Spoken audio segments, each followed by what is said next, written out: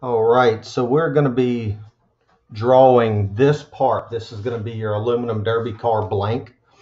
So we're going to prep this material to go onto a fixture for the rest of the machining. Now, I don't know what everybody's design of their car is going to look like, so we're not going to get into all that. We're going to treat this as a Mac 150 beginner lesson. So what I'm going to do on this is just going to basically draw this model here. All right, now yours may be different. I know my first op essentially, so we're going to be putting these holes in. I know my first op was different, but for the sake of this assignment, we're just going to go through the fundamentals. So we're just going to create this part right here. All right. So I'm going to come over here, and I'm already in the folder that I want to be in. All right. So I'm going to go new design, and we're going to draw this part. So I've got a print directly in front of me. So if you want to print out that PDF, then it will certainly help you, so you don't have to bounce back and forth between looking at something on a computer screen and then drawing it.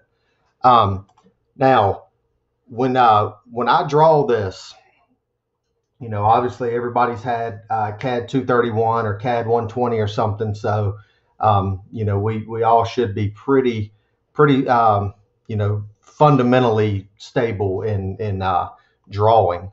So I'm just going to draw this. I'm not going to spend, I don't intend on spending a ton of time going over the details of drawing.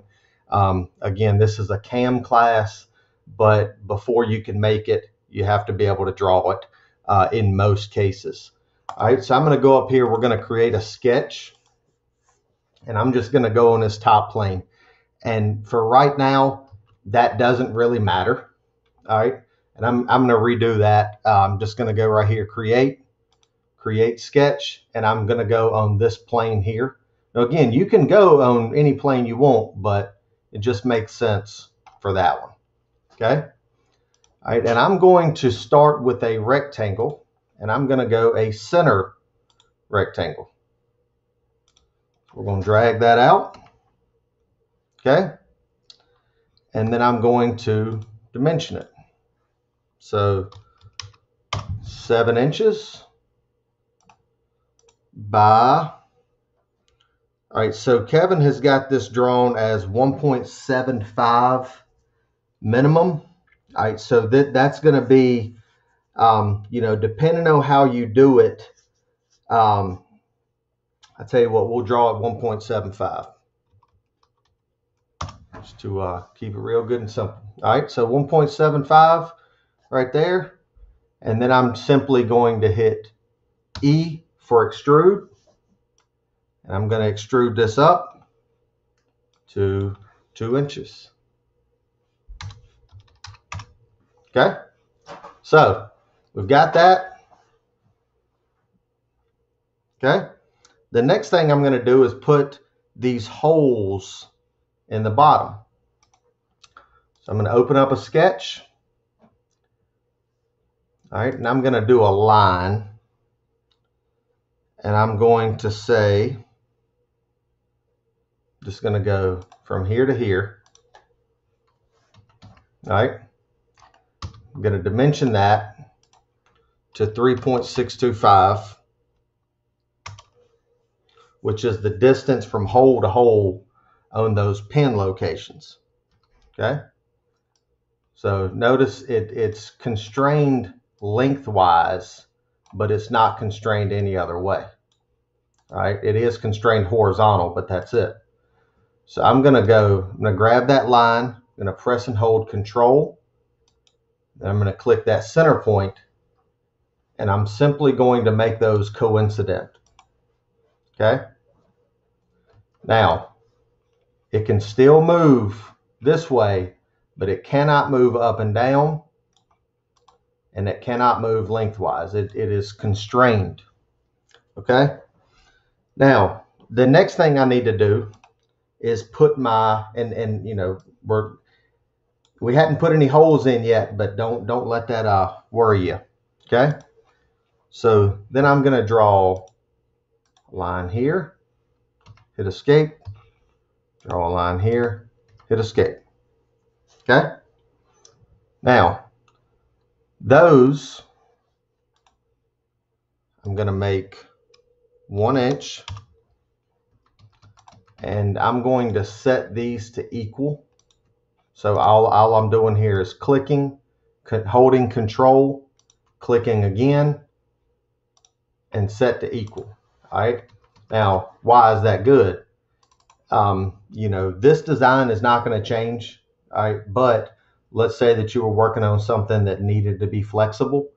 If you change that to 1.25, or if you change that to 6 inches, they update. You don't have to change it twice. Okay.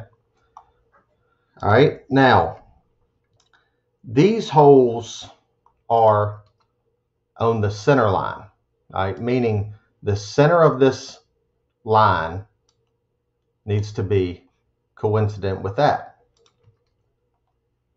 So I'm going to click here and here. Well, no, I'll tell you what, we're not going to do that. We're going to just draw another line. So I'm going to draw another line, snap it there, and another line here. Now notice, you see that little triangle that pops up? That triangle? That tells me that I snapped to the midpoint. You see how it can move, but it's going to always stay on the midpoint. Even as this line grows or changes or whatever, it's going to stay at the midpoint. Okay? Now I'm simply going to make this and this horizontal. So now the midpoint of that line is always going to be at the midpoint of this part. Okay? So then I'm going to come in and start putting some dimensions in. All right, so from here to here, says it right here on the print, 5.125. Okay, so we know from there to there is 5.125, but we still need to give it a distance from here to here. So I'm going to come up here to the front, and I'm going to say D for dimension.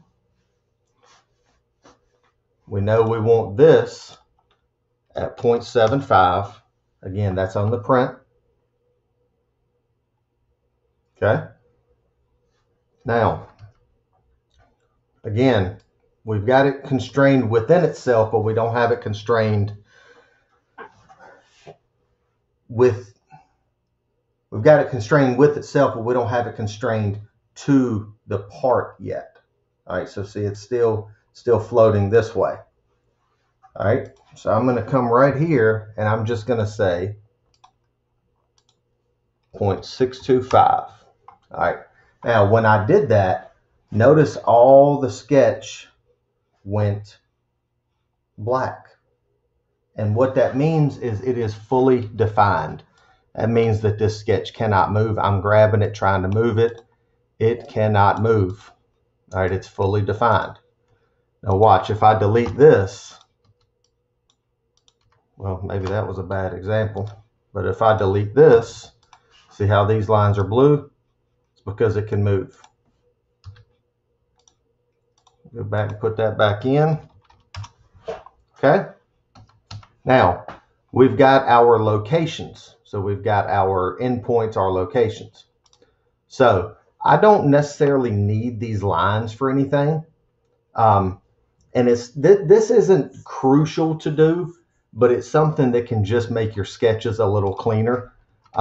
Is I'm going to go in and I'm going to select all of these lines, and I'm just going to make them construction. Okay. Notice that made them dashed. See, there's a normal line. And then I will make them construction again. You only have to do it once, obviously. And I was control clicking as I was clicking those lines. It's surprisingly difficult to remember to say that. I apologize. So we've got this laid out. Now we just need to go in here and put our holes in. Now, you can do this with the create. Tell you what, I'm gonna finish this sketch. So you see that I've still got my sketch showing. All right, and I'm gonna show you a little bit easier way. So I've got my sketch showing. I can hide it. I can show it. I can show the original sketch. I can hide it, whatever. All right. And that will just kind of help keep you sane, especially if you get into a complex part that's got a lot of geometry and a lot of shapes and sketches to it. So I'm going to go up here to hole. And this is a really neat little tool that will go ahead and put drill points and things like that in it for you, which makes your life a little bit easier. So I'm gonna go ahead and I'm gonna put the pinholes that are right here and right here. So I'm gonna go multiple. All right, and I'm gonna say, where are we at? Drill. There we go. All right. Now we're not tapping it or any of that stuff, so we're just going to just do simple. Okay. Now for location, for my sketch points, I'm gonna select here. I'm gonna click and click. Okay. Now obviously it looks huge right now because I haven't told it the sizes yet. So the size, the diameter of these ringed holes are 0.1875. Okay, my drill point is 118. All right, that's fine. You can see the little drill point in there. My depth, let's see here, we're going to make that 0.250. Now, notice where that's going to. That 250, that's going to where it stops being full body, where the 118-degree drill point starts. All right, and if you look at your print, that's the way this is dimensioned. Okay, so that's done. So those holes are good to go. And I'm going to turn this sketch back on. Now I'm going to go hole again, except this time we're going to do the 632. Yep, 632 tapped holes. So we're going to go multiple. We're going to go simple, tapped with a drill point for my locations. I'm going to click here, here, here, and here. All right, we're going to make this a 632. 2B is fine. Okay. And you don't have to model the threads if you don't want to. I'll show you what the difference in that is.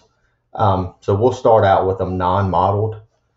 And the depth of these are 0.2. And then OK. So I'm going to turn off this sketch so you can see. That is what non-modeled threads look like. It's kind of like a picture of a thread wrapped around the inside of it. And I'll show you what the model threads look like.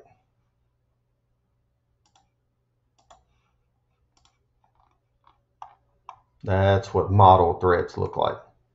So you've actually got surfaces in there. All right, the only problem with that is it's just a little more demanding on the computer. Okay, so we've got those locations in there. All right, keep in mind, this is my, call it the front, call it the back, whatever, but this part is not symmetric. All right.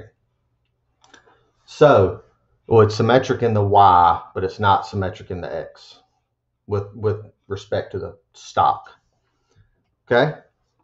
So the next thing we're going to do is we're going to punch these holes in the side. So I'm going to right click and say sketch. I'm going to start with a line. I'm going to rotate this around. I'm going to put it like that so that I'm looking at it how it's on a print. Okay. So again, I've got the short side to the right, and if you look at your print, that short side is on the right. Okay. So I'm just going to draw a line, just like that. It's not horizontal until I make it horizontal. All right, so the distance from the edge over to here is 100 thousandths. All right, this is 4.375, and it is 1 inch away from the front. So if I punch a 440 hole here, I'll be good, and if I punch one here, I'll be good. Okay. Now what I'm going to do is go ahead and finish this sketch. Actually, I'm going to go back in here and edit it. I'm going to change that to construction. Finish sketch. So, and again, you can turn the sketch on, off, whatever you want to do.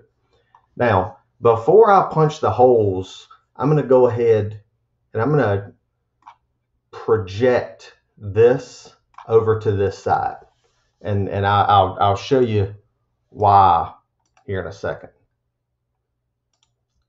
So I'm going to, all I did was right click, went sketch. It asked me, what's the first thing I want to sketch? I'll do that one more time. Right click, sketch. It's asking me, what do I want to do? I want to project. All right. And now it's asking me what geometry. That geometry there. And okay. So now I have two identical sketches on opposing sides. I'm going to come up here to whole, multiple. My sketch points are here, here.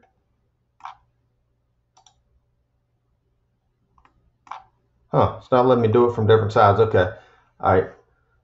So I'm going to go ahead and model these threads. And as far as depth, I'm going to go ahead and drill these 750 deep.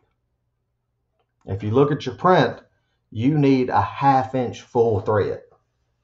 All right, so we need to drill it beyond that, obviously. Okay, so okay, that looks good. Gonna come over here back to this side, hole again. Here, here, it remembered all my information. And okay, now let me explain to you why I draw things that way. Is let's say, you know, 2 weeks from now you decide that you want to change something. Okay, let's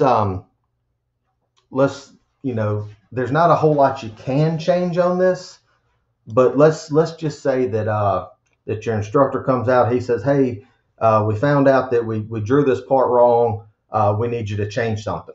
All right, so let's say that that change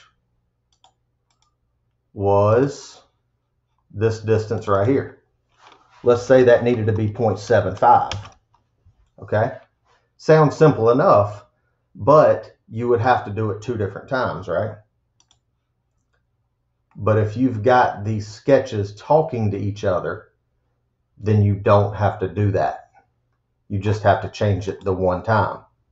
All right. And again, that I understand that that sounds like a, you know, minuscule thing, but when you get into bigger sketches and bigger models and things like that, it really, really helps out. I'm just going to inspect. I just clicked I for inspect. Then I'm going to click right there. So it's showing me 931. If show snap points. Come on.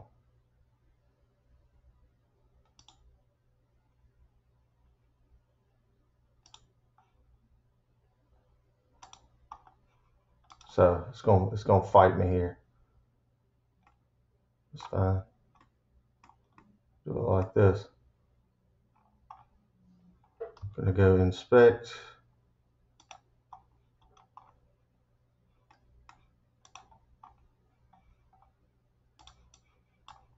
Ugh, getting ugly. All right. If you want to know how big it is or the size of it, you can always just go back to the sketch to find a location. The inspect tool in Fusion works really, really well for like straight stuff. You know, if you need to measure that, if you need to measure this, whatever. All right, works pretty well for that. All right, but other than that, it doesn't do a whole lot for you. Okay, so I understand this is a different way of drawing. This is I'm sure substantially different than a lot of people draw, but there's a reason to it. You know, let's just go back to edit this sketch.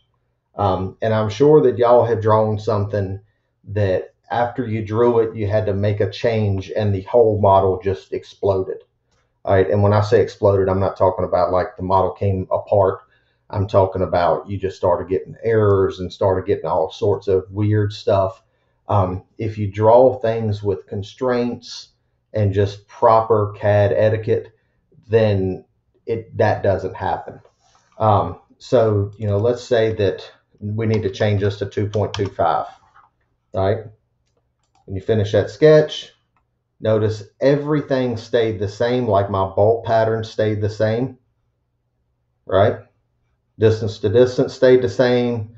Everything stayed the same. Okay. So you go back over here. Let's change it back. 1.75. Everything's good. Okay. All right. And then what I'm going to do is I'm just going to save this. And I'm just going to say JRM. And if this was you, you would put John Doe, whatever, you know, aluminum derby car blank. Okay. And that's what I'll name mine. That works for me. Save. Okay. Now in the next video, we're going to get into the cam. All right. So we've got our model. Now we need to get into the cam. All right.